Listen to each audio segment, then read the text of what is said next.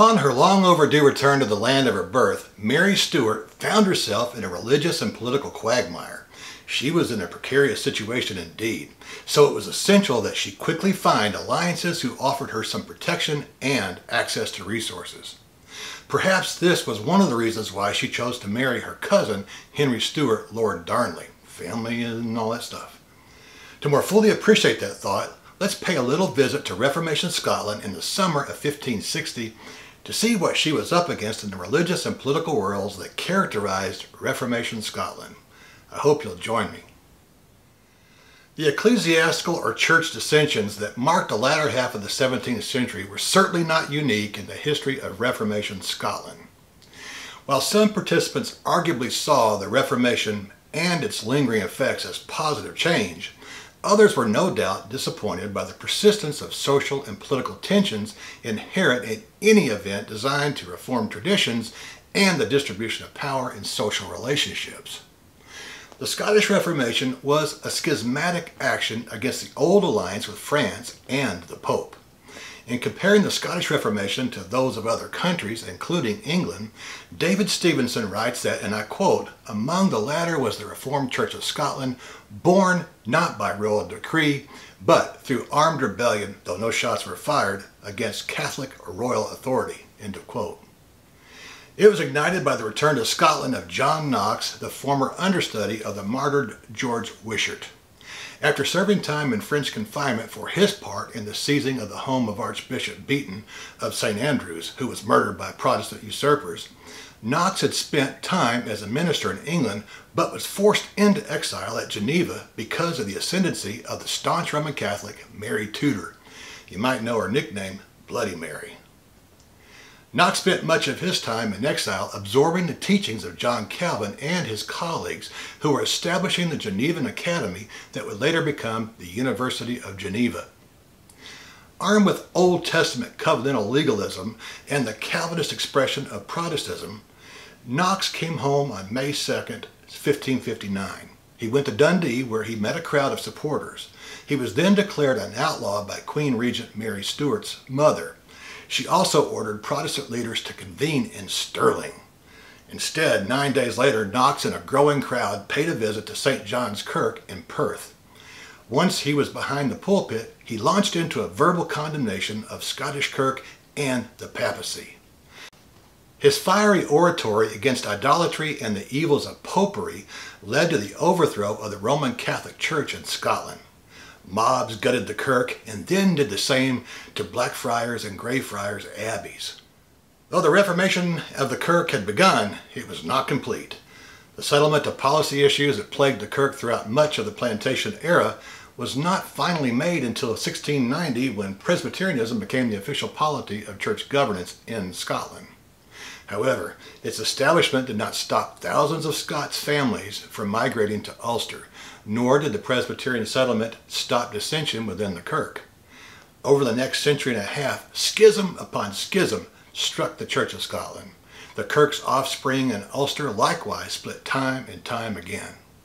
The doctrinal schisms produced a cultural and social setting in which a young, staunchly Roman Catholic queen dealt with one upheaval after another. Here's another issue that we often overlook, and that was land ownership. With Protestantism, nobles were granted church-owned lands. They were not about to return them to the Pope, that's for sure. The kirk, as it was conceived by members of the Scottish ecclesiastical intelligentsia, was Christ's manifest body in the sanctified lands occupied by Scots, and to them, they were destined to play a clear geotheological part in sacred history. Such an ambitious, lofty objective required an equally soaring statement of faith to guide the Scots, who would in turn guide the kirks of other nations into a closer and abiding relationship with their Creator and Redeemer.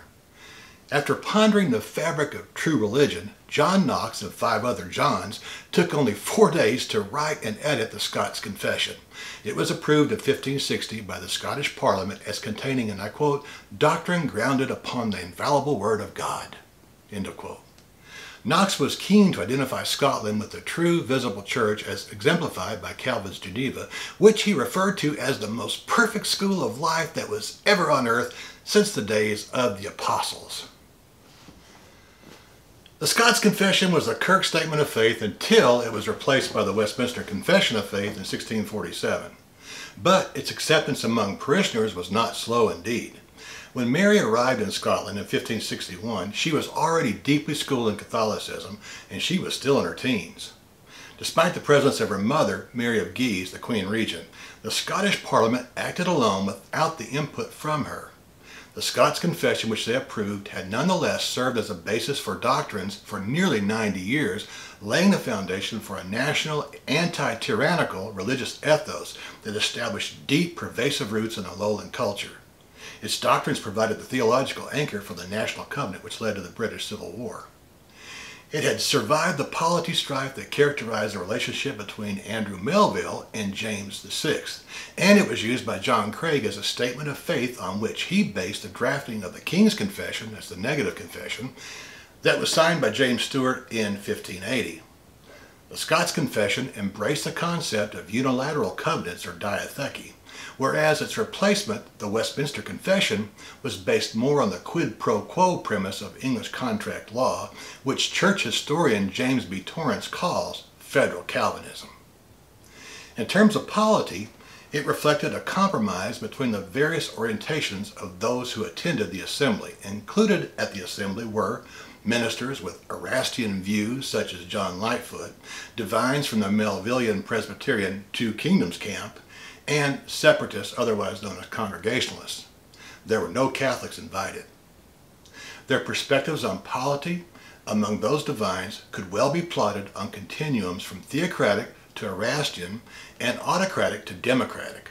Moreover, the Westminster Confession was a statement of faith based on moderate Calvinism, yet bilateral aspects of its doctrinal points, along with its clear position on predestination, still made it a stronger Calvinist statement of faith than the Scots Confession. For Roman Catholics like the 19-year-old Mary, Queen of Scots, the theological and political landscape of Scotland, and England too for that matter, was, after 1560, full of dangerous and even life-threatening pitfalls. Deep theological points aside, Kirk authorities frowned on rituals and traditions.